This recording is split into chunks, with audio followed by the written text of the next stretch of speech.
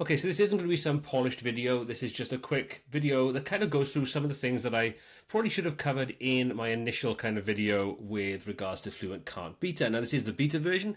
So what I've done is I've jumped into the settings because I think there's a few things inside here that answer some questions that I know have come up in the comments on that video and also probably will come up.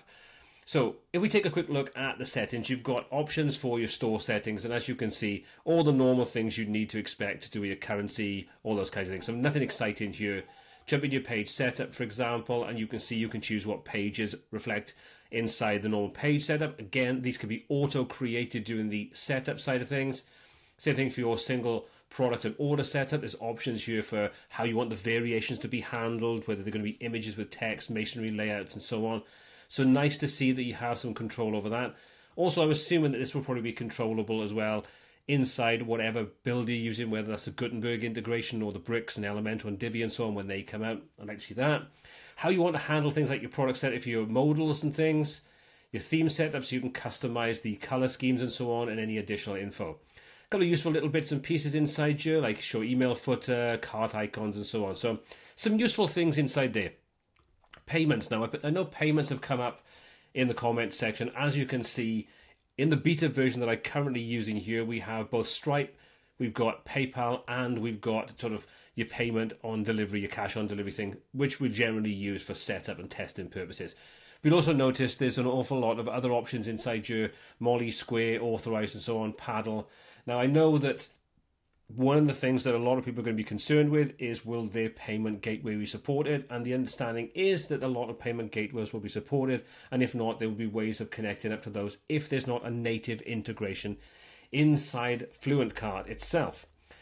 So check out the website, that'll give you more information about that there as well.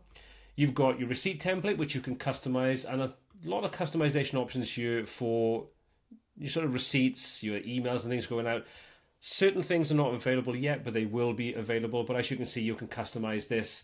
Again, you've got your visual, your code, you've got short codes you can use inside here.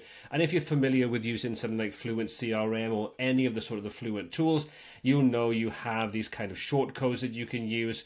And pretty much everything you should need is inside here that you can then add into the templates that you create, which again is a nice touch, gives us a lot of options to customize how everything looks and feels. So that's quite nice. Invoice and packaging, again, we've got the same kind of things inside here. So, for example, your invoice template, this is currently under development. So, take this with a pinch of salt. Some of these things may change, but in general, I think we get a good feel for how this is all going to work. So you could easily pull in completely custom created options and pull the code in and drop that inside here, and then integrate any of these short codes into it and customize the look. Or you can just use what's kind of created inside here and tweak it as you need to. Same thing for your packing slips, for your delivery, and so on. So all these are available for editing. Like I say, they're currently under development, but those features are here, and they're all shortcode embeddable, which is nice to see.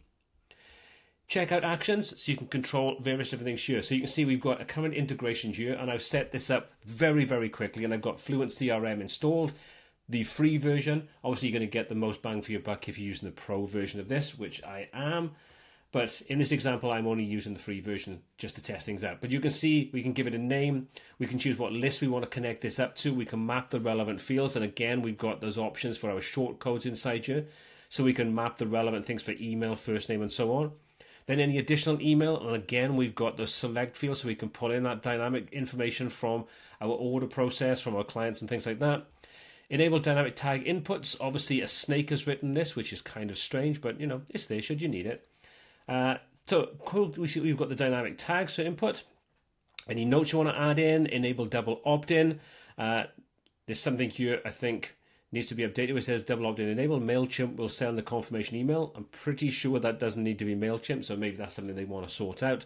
Resubscribe, want to mark them as a VIP, and whether you want to enable this. So if you are using FluentCRM and if you want to get the most out of something like FluentCart, FluentCRM is, in my opinion, a bit of a must. You can at least connect things up, and I only see that expanding, especially when they start to bring the automations and things online inside, sort of FluentCRM and connecting that up. I think you're going to have a pretty powerful marketing setup. Then on top of this, we've got checkout actions. Ignore that, sorry, it's the wrong one. Email notifications, so you can customize your email notifications and things here. So there's some pretty nifty little options available here. And again, we can use those shortcodes and things. All that is accessible to us. Then we've got the different emails. Now, currently, we can't edit these, but you will be able to in the final release. This is just the sort of the beta version of it. So all these will be editable, and I'm assuming that all of these will also be able to pull in those shortcodes like we've seen throughout all of this setup. Your roles and permissions, you can set up different roles and what people can do. So you can see if we open this up, you've got some new roles like manager, worker, accountant, super admin, and so on. So you can control what can be accessed and who can access what inside here. So this worker role, for example, shows you the various different things they can do. Storage settings, you can have all of your files local, or you can use S3 storage. So if you were using this for digital delivery, you can have your files stored somewhere like S3, which is, again, pretty nice to see. Jump into manage, and you can set things up inside you. Just drop in your relevant details. Shipping, in all honesty, it works in fundamentally the same kind of way as you have with WooCommerce. It's very simple. You can create shipping zones, and inside there you can set up shipping methods. So we open this up, you can see I've got a UK shipping zone. Region is set to be the UK, and then I've got a flat rate, and I've got a sort of expedited shipping.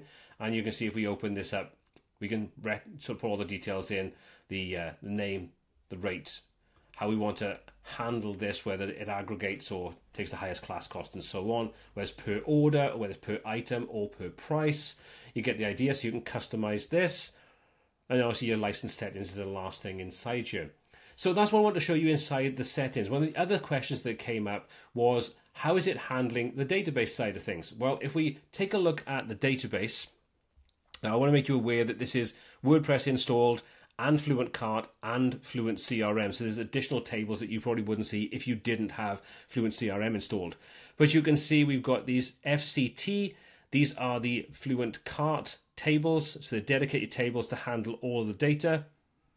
So it's minimizing what's going to be used as part of the WordPress database. So that should help maintain the speed that we have here, and especially if you sort of offload your storage to something like S3, that should optimize things as well.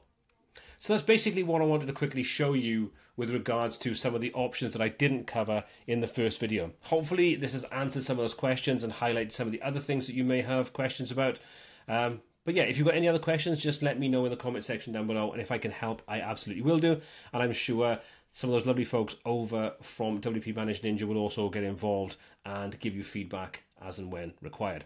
Anyway, hopefully you found this useful. If you did, drop a like down below. All the relevant details and links are in the description. My name is Paul C. This is WPTuts, and until next time, take care.